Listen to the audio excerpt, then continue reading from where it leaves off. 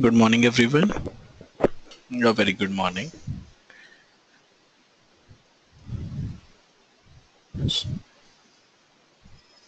So, shall I start? In the in the last class, we have finished with the select project, and then today's first topic, is the natural join. This is similar with the Cartesian product. In the last class, we have finished with that one also, but Cartesian product means two relations are combined. Okay, so wait for another 5 minutes. Where is Larry? Okay, so let's start again. Now, our topic is a natural join that is the same as a Cartesian product that simplifies a query that requires a Cartesian product. Usually a query that involves a Cartesian product includes a selection operation also the result of a Cartesian product. And whatever the selection operation most often requires that all the attributes that are common to the relations that are involved in the Cartesian product may be equated or can be equated. So in our example query that combine the information from the instructor and the teacher's table, the matching condition required instructor.id to be equal to the teachers.id, and these are the only attributes in the two relations that have a same name. So natural join is a binary operation that allows us to combine certain selections, and the Cartesian product is also equated out in the various field in one operation. That means we are allowing, or we binary operation that allows and combine or allow us to combine the certain selections and the Cartesian product. So and that means whenever I want to join the Cartesian product, whenever I want to join the Cartesian operation product into one operation, so we use a join. That means combination of the both.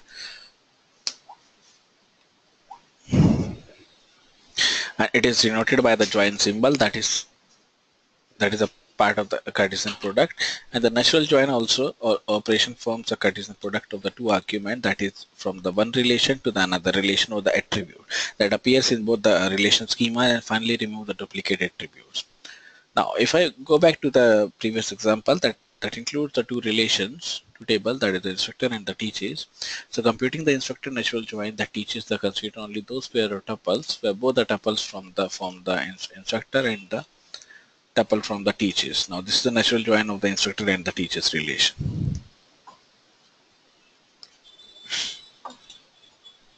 Now can anyone tell me can anyone tell me the names of the fields over here?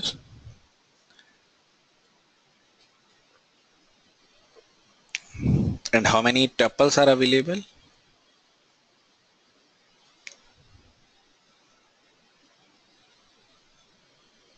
Now what is the degree of this table?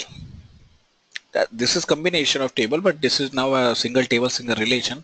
So what is the degree and the attribute of this relation?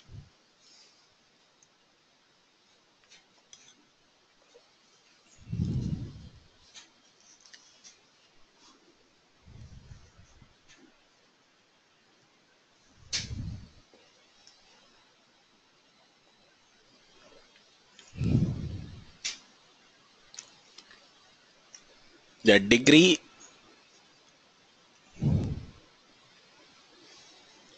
are the 7 over here, sorry 8 over here, yeah, and attributes, yeah, 17 attributes, right, correct. So the main motto is, this is not the correct scenario over here, but just I'm asking you to get the knowledge. So the main thing is that we are joining with the natural join of two tables, that is the instructor and the teachers.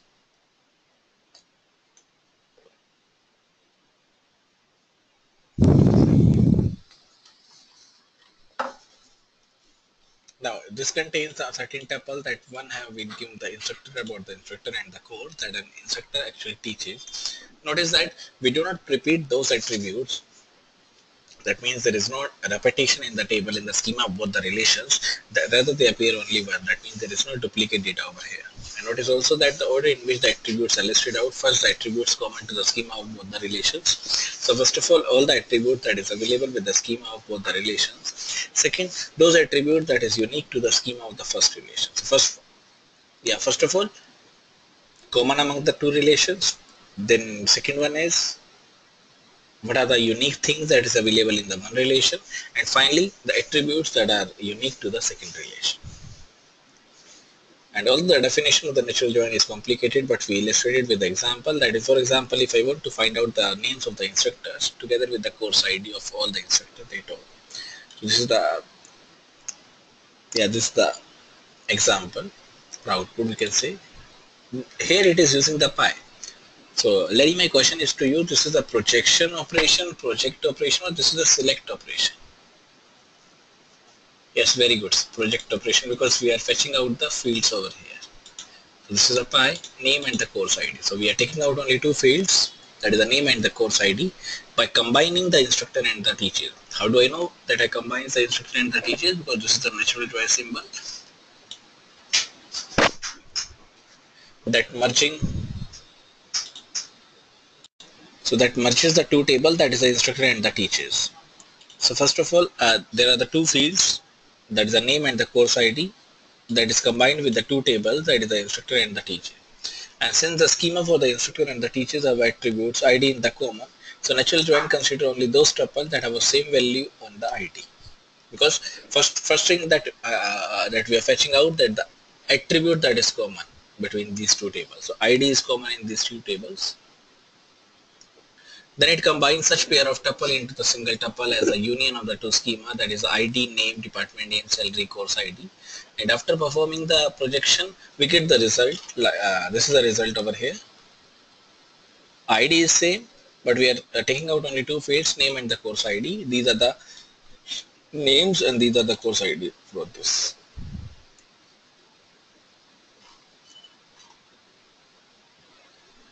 So instructor and the teacher's relations are combined together to get the output. Next is assignment operator. In C language, it is denoted by the equals to, and thus SQL, it is convenient to write a relational algebra expression by assigning the parts of it to the temporary relation variables. And the assignment operation, denoted by the arrow, works like assignment in a programming language. And to illustrate this operation, consider the definition of the natural join. So we could write R natural join with the S. So in attempt 1, we are taking out with the multiplication with the Cartesian product of the R and the S that is covered in, or that is supplied in the temp 1. Then the pi R A1 S, A1 and A2, S2 and so on till AS, that is in the temp 1. The result is combination of the union of the R and the S in the temp 2. The evaluation of an assignment does not result in any relation that is being displayed to the user. Rather, the result of the expression to the right of the assignment is being issued to the relation variable on the left of the slide. And this relation variable may be used in the subsequent expressions. And with this assignment operation, a query can be written out as a sequential program that consisting of a series of the assignments.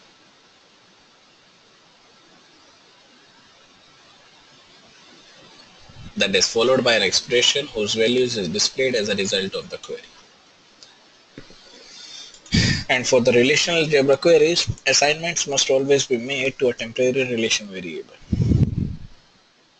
And these assignments to the permanent relation constitutes a database modification assignment operation that does not provide any additional power to the algebra, and that is, however, a convenient way to express the complex query. Now next is the outer join. So we have done with the natural join, that is for the inner parts. One is the outer join. This is an extension of the join operation to deal with the missing information. Suppose that there is some instructor who teaches no course. Then the tuple in the instructor relation for that particular instructor would not satisfy the condition of a natural join with the teacher's relation. Why? Because these are the various attributes that is used for the instructor as well as the teacher, but there is an outer join from this. So this is just like opposite of the natural join. So some tuples are lost out, some tuples are common, that is the join may be lost in this way. And the outer join operation also works in a manner similar to the natural join operation that we already did. But to preserve those tuples that will be lost in an join by creating the tuples in the result. And we can use the outer join operation to avoid this loss of information. And there are actually three forms of operation. One is a left, one is left outer join, one is a right outer join, one is a full outer join. Left means taking out from the left values of the relation, right values or right attributes, and full means from the right as well as from the left. And all three forms of outer join computes the join and add extra tuples to the result of the join. For example, the result of expression instructor teaches instructor appears in respectively. And the left outer join takes all the tuples in the left relation that does not match or did not match with any tuple in the right relation. Pads the tuple with the null values for other attributes also from the right relation. And then adds them to the relation or result of the natural join. In figure this one, the tuple is sufficient or is such as a tuple, or all the information from the left relation is present in the result of the left outer join.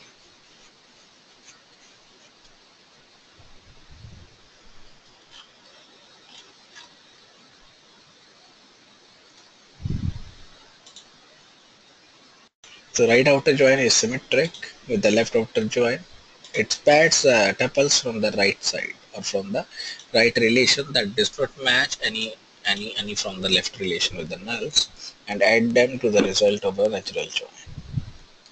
In this example, the tuple this one null California, this one that is a 5, this one, this tuple is such a tuple. Therefore, all the information from the right relation is present in the result of a right outer join. And the full outer join does both the left and the right outer joins operation that padding the tuples from the left operation that does not match or did not match any from the right relation as well as tuple from the right relation that does not match or did not match from the left relation and adding them to the result of the. And note that in going from the left outer join to a right outer join example, we chose to swap the order of the operands. Therefore, both the example preserves the tuples from the instructor relation and therefore contains the same relation. And in our example relation, the teaches tuple always have a matching instructor tuples. Therefore, teaches instructor would give the same result as the teaches and the instructor. And if there were tuples in the relation, in the teaches relation without matching tuples in the instructor, such tuples would appear padded with the nulls in the teaches as well as the instructor relation.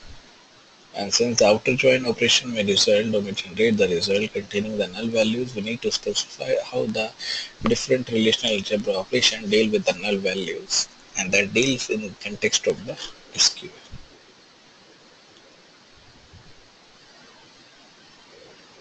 And it is also interesting to note that the outer join operation can be expressed with the basic relational algebra operations.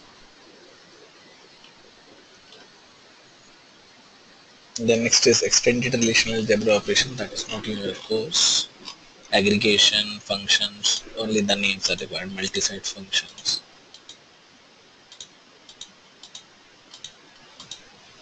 Now next is the domain relational calculus. So just do one thing, read out for 5 minutes. If there is any doubt, then please ask the doubts. Otherwise, we'll start with the next topic, that is the domain relational calculus. Alright. Now the next topic is domain relational calculus. So a second form of the relational calculus, that is the domain relational calculus, that uses the domain variable that take on the values from an attribute domain rather than the values for an entire tuple. And the domain relational calculus that is closely related to the tuple relational calculus. And this calculus serves as a theoretical basis for the widely used QBE language, just as the relational algebra serves as the basis for the SQL language. And the formal definition that is used in the domain relational calculus is of the form x1, x2, xn, then p x1, x2, xn, where x1, x2, xn denotes or represents a domain variable or represents the domain variable that represents a formula composed of the atoms as well as in the case of the tuple relational calculus. Now, what is an atom? That is of the any form, any variable, and anything that you want to ask, or anything that have various attribute, domain variable, domain calculus, domain thing, and that is the comparison operator, and C is a constant in the domain of the attributes for which X is a domain variable. And we build up the formula from the atom by using the following rule. That is, atom is a formula and P is a formula. So negation of P and P1 are the same. And P1 and P2 are the formula. Then so P1 is denoted with the P2, and the P1 is denoted with the P2, and the P1 is arrowing with the P2. And if P1 x is a formula in the X, where X is a free domain variable, then pi x p1x v1x are also called formula. And the notational shorthand, we write the phi abc, that is for the each and every example. Now, what are the various examples? Let's see what are the various examples for the relational domain relation calculus that is considered earlier. So note that the similarity of these expressions and the corresponding values, the tuples contains a relational calculus example. So find the instructor ID, name, department name, salary from instructors where salary is greater than 80,000. And find all the instructor ID for the instructors whose salary is greater than 80,000. And although the second query appears similar to the one that we wrote for the tuple relational calculus, so there is an important difference. And in the tuple calculus, we write phi s for the tuple variable s, and so we bind it immediately to a relation by writing this one. However, when we write this one in the domain calculus, so that refers not to a tuple rather than for a domain value. Therefore, the domain of a variable n is unconstrained until the subformula instructor constraint that n to the instructor name that appears in the instructor relation. So we now give several examples of the queries in the domain relation calculus. So find the names of all the instructors in the physics department together with the course ID of all the courses they teach. The IA, ICA, SY teaches, then DS, then teaches with the instructor and combines with the physics. Then find the set of all the courses taught in the fall 2009 semester and the spring 2010 semester both. So find all the students who's taken all the courses offered in the biology department. And then safety of expression that is used with the INDS with the various variables.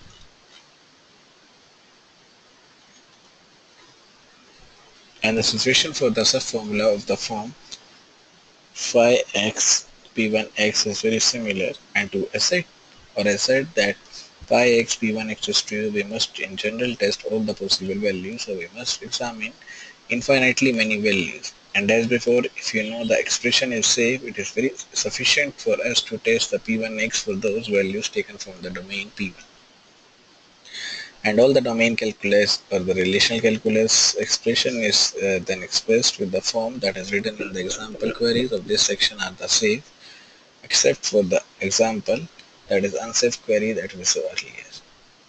The next is expressive power of the language. So whenever the domain relational calculus is restricted to the safe expressions, so it is equivalent in the expressive or expressive power to the tuple relational calculus that is restricted to the safe expressions. And since we noted earlier that the restricted tuple relational calculus is equivalent to the relational algebra, so all of the three are the equivalent. So first is a basic relational algebra, then tuple relational calculus, then domain relational calculus.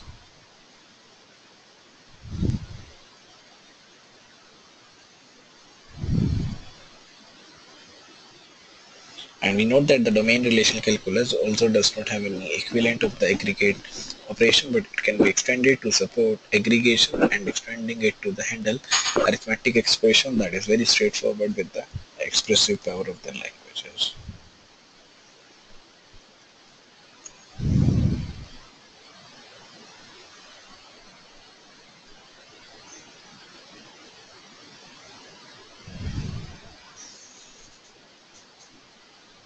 The next is the summary. So relational calculus or the relational algebra defines a set of the algebraic operation that operates on a table and output table as a result.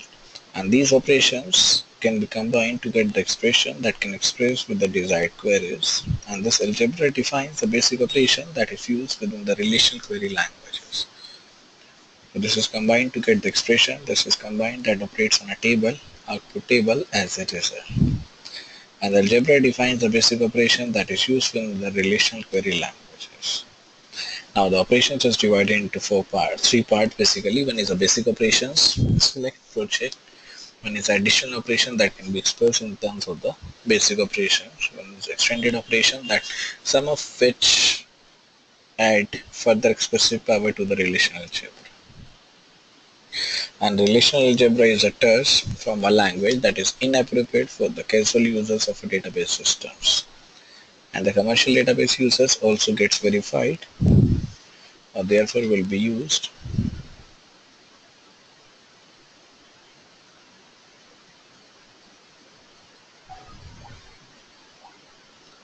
So that is expressed in the variable that covers with the influence variable SQL that is based on the relational algebra. And there are two parts, that is the tuple relation calculus and the domain relation calculus. Are the non-procedure languages that represents the basic power required in a relational query languages, and the basic relational algebra is a procedural language that is equivalent in power to the or in forms of the relational calculus when they are restricted to the safe expressions.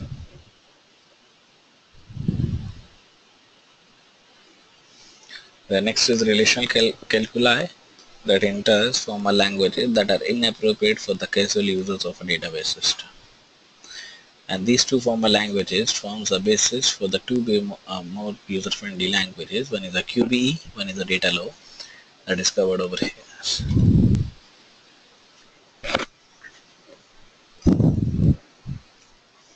The next is the review terms.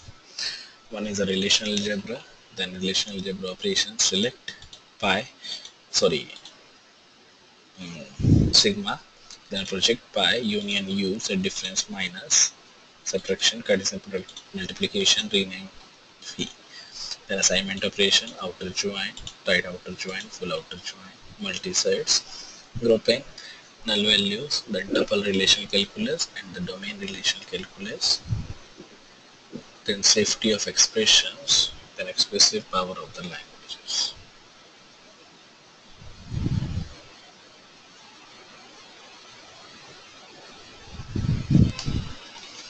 Then these are the practice exercises. Write the following queries in this one with the schema or with the university schema, in which there are the primary keys that are also underlined, then division operation. These are the various examples that we have already discussed. Now this is one of the questions that is given with the three relations in a library. One is a member, one is a books, one is a borrowed. And that is expressed in the tuple relation calculus and the domain relation calculus for each of the following queries. That is repeated with the relational algebra expressions.